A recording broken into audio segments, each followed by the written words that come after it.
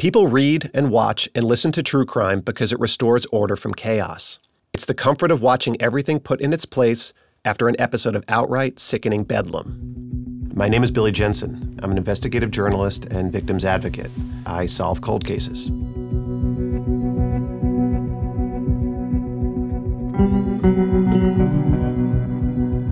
Chase Darkness with me is my journey from being a true crime journalist who's written stories about unsolved murders, stories with no endings, and becoming so fed up that I wanted to solve these murders myself, and I came up with a system on how to do it. There still are plenty of unanswered questions, and there's a lot of murders that are unsolved, and that's where I want the listener to join with me and try and solve them.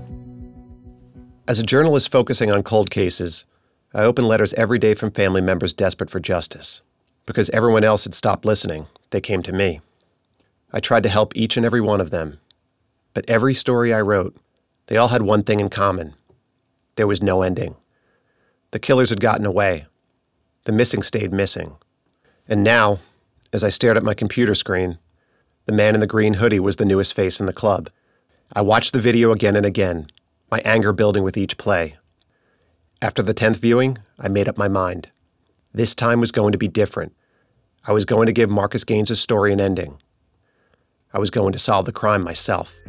At the end of the day, there's 200,000 unsolved murders in America right now. Somebody listening to this book is going to have information about at least one of them. It's the law of averages. It's not one guy killing 200,000 people. I want people to go in, listen to this book, and say, you know what? I think I could do this. This guy's giving me a roadmap. And then I want people to take the concept in the book that citizens can actually solve crimes and go in a million different directions. Just as long as you follow the code, don't interfere, but you can help. And the police departments need help. They're all underfunded. And if you ask any police department, why do you have all these unsolved murders? The first thing they will say is, we don't have the resources.